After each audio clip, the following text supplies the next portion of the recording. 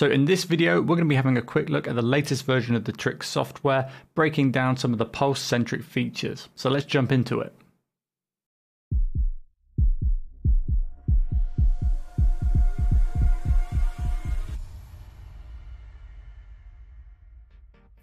First, you have the dashboard, which gives you your listed graphics card specification, as well as some quick overview info. On the right side of the software, you can see the GPU clock speeds, memory clock, GPU temperature, GPU load, and also the GPU voltage. Also on this tab, you can save a report file that lists your current specifications, as well as your current AMD drivers and BIOS version in a text file.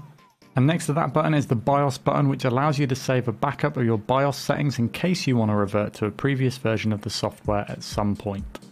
Next is the hardware monitor tab. This lists all the information on your overall card's health, just to let you know if anything's going wrong with it, such as memory temperatures, current fan speeds, GPU power draw, memory voltage, and so on. In this tab, there are no customizable buttons or options to play with. It's just simply a hardware monitor. On the final tab of the Sapphire Pulse is the Trix Boost tab that allows you to downscale multiple resolutions at once using the adjustment slider. This can give you options to gain extra frames per second on your favorite games by roughly 5 to 20%, depending on how much image quality you're willing to sacrifice for performance. Personally, I like to downscale by around 15%. You still get amazingly sharp details, especially when downscaling from 4K, but you get the added benefit of smoother gameplay. Now, if you want to use this particular feature while using a 1080p monitor, first you'll need to turn on the virtual super resolution in the Radeon Adrenalin software. First, open up the menu by right-clicking on your desktop and selecting the AMD software. Then head over to the Gaming tab and then select Global Display. Here you can find the Virtual Super Resolution. This will allow you to set multiple downscaled resolutions in the TriXX software. The last option on this tab is the Radeon Image Sharpening tool, which almost has zero performance loss when you turn it on, so you can just leave it on running and forget about it, and it's absolutely superb.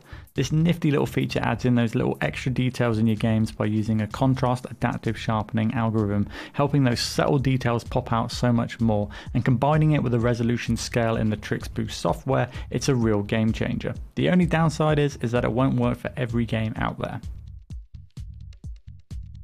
Now, if you're also interested in setting custom fan curves for your graphics card, you can do this through the AMD Adrenalin software. To do this, simply load up the software by right-clicking on your desktop or pressing Alt-R on your keyboard.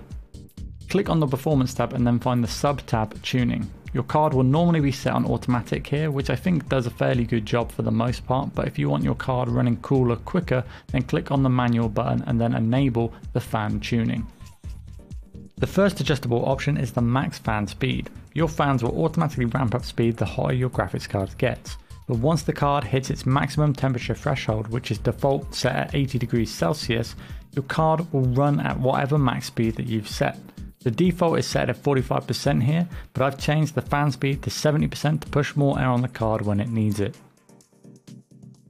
If you want finer control, click on the Advanced Control menu. Here you can set your fan curves to however you desire. For example, if I change the position to fan speed dial from 12% up to 35, when the card raises its temperature to the position 2 threshold, which is set at 50 degrees Celsius, the fans will increase the speed to my set speed.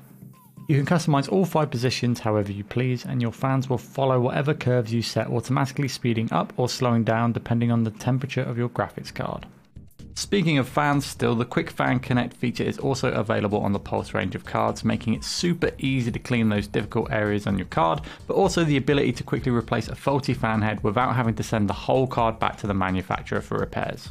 Now, while the Sapphire Pulse range of cards has some great features on it, it also slims down on a few of the more affluent features such as the ARGB compatibility and the fan health check that are available on the Nitro series. By doing this, Sapphire are able to cut the cost without sacrificing the quality of components or performance. So if you're looking for those extra features on your next graphics card, the Nitro series could be for you.